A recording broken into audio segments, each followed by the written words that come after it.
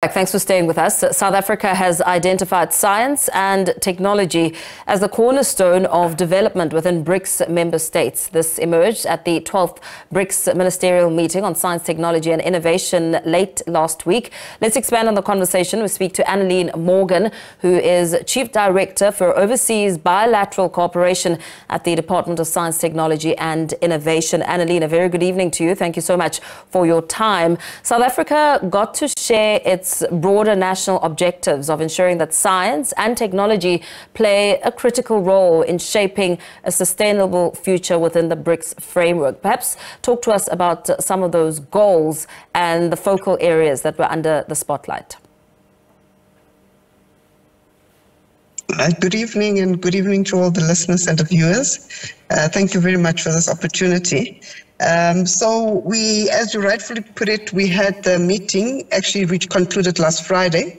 We started off with the senior officials meeting and then followed by the ministerial meeting last Friday, attended by our Deputy Minister for Science and Technology, Ms. Malungile Gcina, Her Excellency. So the key issues from the meeting were where we discussed and adopted the declaration was that BRICS member states agreed to collaborate on issues of research infrastructure.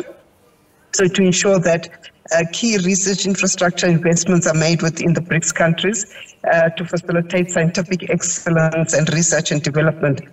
One of the aspects was the report on the joint funding. So within the BRICS bloc, we have a program called the Framework Program, where joint projects are funded amongst the BRICS member states on a competitive basis. So since 2015 to 2024, over 150 projects, joint collaborative projects, have been supported amongst the BRICS member states through the various funding agencies. So I think those are key milestones that were achieved and reported during the meeting. A few weeks ago, we saw heavy snowfall in the KwaZulu-Natal area and other areas showcasing severe weather changes, which some experts in the space say this has shown that the general trend was of an increasing and intensifying weather extreme, and that the recently enacted Climate Change Act is a step in the right direction. What was South Africa's stance in the BRICS meeting around the country's focus on using science and technology to tackle these pressing challenges like climate change?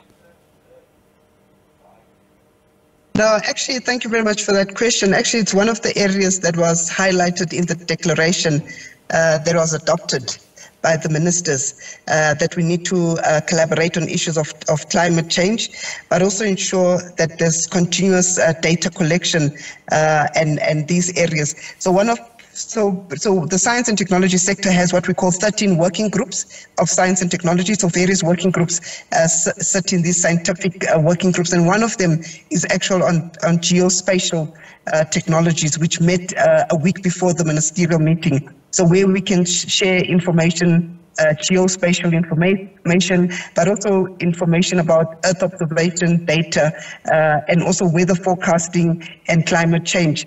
So we've also discussed that we need to do joint exhibitions within the oceans, and also collaboration on issues of environmental sciences. So it was highlighted as one of the key areas that we need to collaborate on, and that we did acknowledge it, that there are challenges of climate change, especially in countries such as Brazil and South Africa. And as you know, Brazil will be taking over the chairmanship from Russia. And Brazil, within that chairmanship, want to highlight issues of climate change. In fact, the last joint call of projects that are supported was under the theme of climate change. And there was a particular focus on the issues of climate change in the call that we launched in late 2023, and the projects now will kickstart this year, 2024, that will be funded. So how would you say this cooperation helps address some of the common problems and challenges faced by the BRICS countries? Like, for instance, it's not only unique to South Africa, the global shortage of workers within the science, engineering, technology and mathematics skills, which also raises quite important questions about the need for such skills and how you acquire them and the information within BRICS.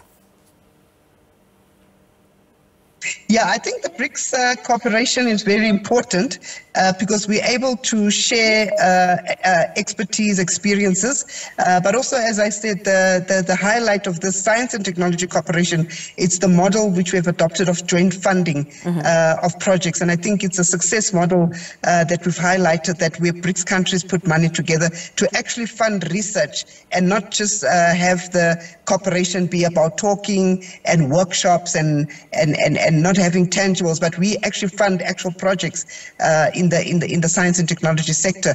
The other areas that we've got collaboration around, how we can, now we've said we want to support joint fellowships and joint scholarships. That's the future that we're looking at, to say how do we put funding within the framework program to support scholarships and fellowships amongst the BRICS member states. You'll recall that late last year in December, our president, His Excellency President Ramaphosa, announced the South African PhD program initiative. And that's a program that we are currently finalizing as a department.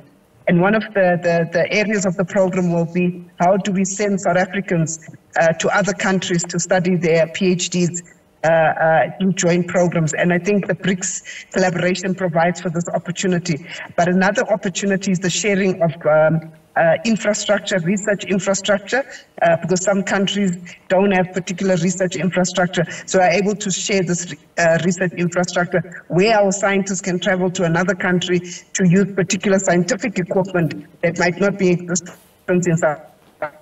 So they can travel either to Russia, Brazil, China, etc., to use various scientific equipment. I think it's a very valuable cooperation to facilitate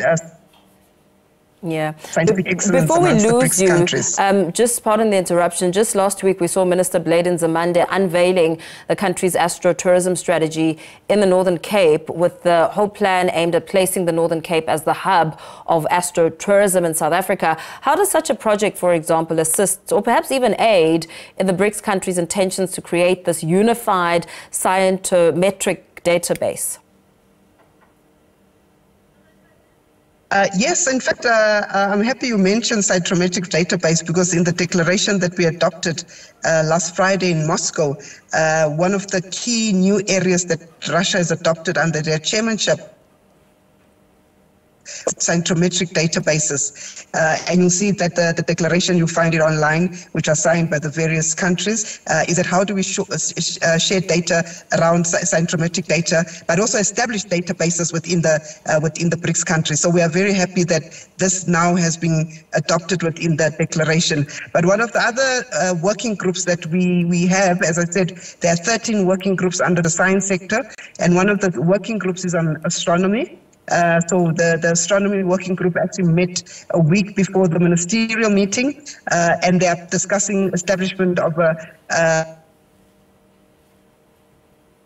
amongst the BRICS countries and how they do joint research and sharing of data within the astronomy working group.